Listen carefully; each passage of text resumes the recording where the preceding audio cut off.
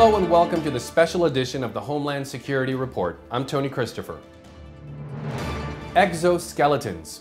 The U.S. Navy is testing Fortis exoskeletons. The U.S. defense contractor has provided the U.S. Navy with 2 Fortis exoskeletons. The National Center for Manufacturing Sciences, NCMS, has ordered a pair of Fortis exoskeletons from Lockheed Martin for testing and evaluation. The unpowered exoskeletons won't give sailors superhuman strength, but they will allow them to handle heavy equipment for longer periods with less fatigue. The Fortis exoskeleton allows the wearer to operate heavy tools without fatigue. The Fortis exoskeleton adjusts to different body types. It should be noted that unlike other types of exoskeletons, the Fortis exoskeleton is unpowered.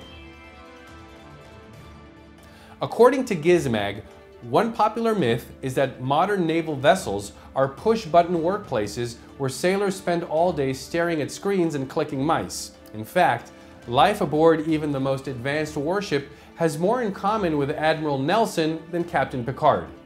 Crews carry out demanding physical tasks at close quarters to keep the ship in fighting trim.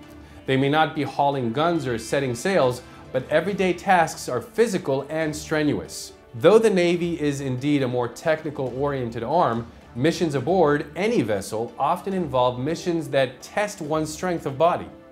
These may include loading munitions, rigging equipment, or just handling a portable sander.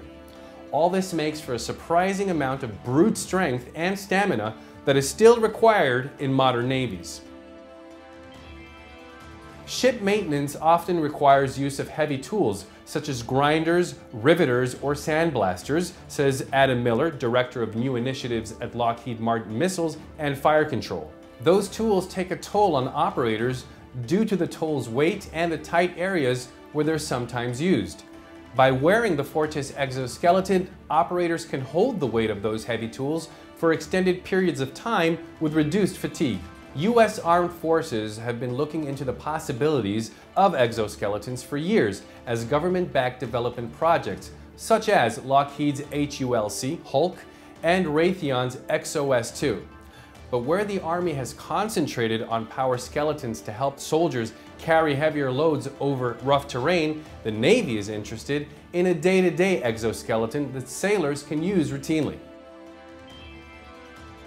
And that's it for this week. Thank you for watching this special edition of the report. See you at the same time, same place next week. And for further information, click the link below.